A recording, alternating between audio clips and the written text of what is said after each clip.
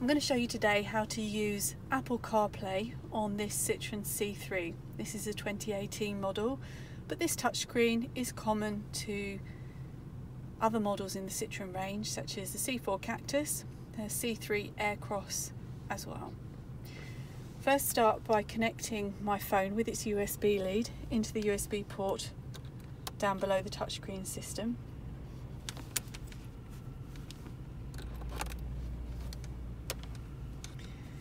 And once it's connected, a message comes up on my phone asking me to allow the connection. So I'm going to select that.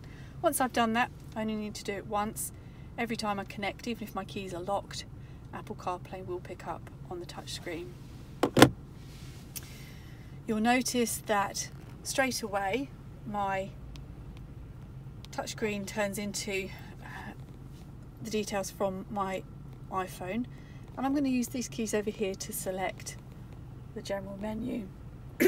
This represents the home screen on your phone almost, and you'll see that I can swipe through different screens to see all of the options that I have. On this particular car, on the side of the touchscreen, we have a navigation button.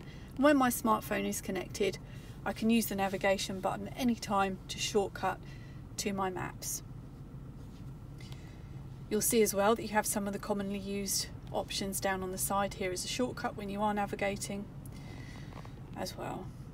I can use Siri to select various functions or use the button on the side of my indicator stem as well. Call garage. Calling garage. Mobile. I can also use Siri to do a similar thing. Hey Siri, text Dad. What do you want to say? I am in the car. Your message to Dad says, I am in the car. Ready to send it? Send. Okay, it's sent.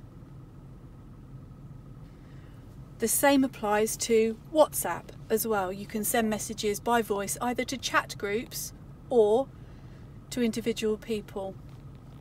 Other apps that I have downloaded are Spotify, Google Maps, Audible for audiobooks, and all of these will respond to voice commands as well. If you have an iPhone, you'll find that Apple Music automatically pulls through to the home screen. And again, you can use voice either through Siri or the button on the end of the indicator stem to choose music. Hey Siri, play me some music from Apple Music. All right, here's some music picked just for you on Apple Music.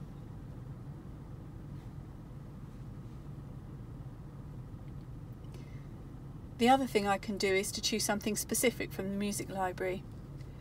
Hey Siri, play Queen. One sec. Okay, here's Queen. I've got the volume turned down at the moment, but otherwise the music would start to play in the background.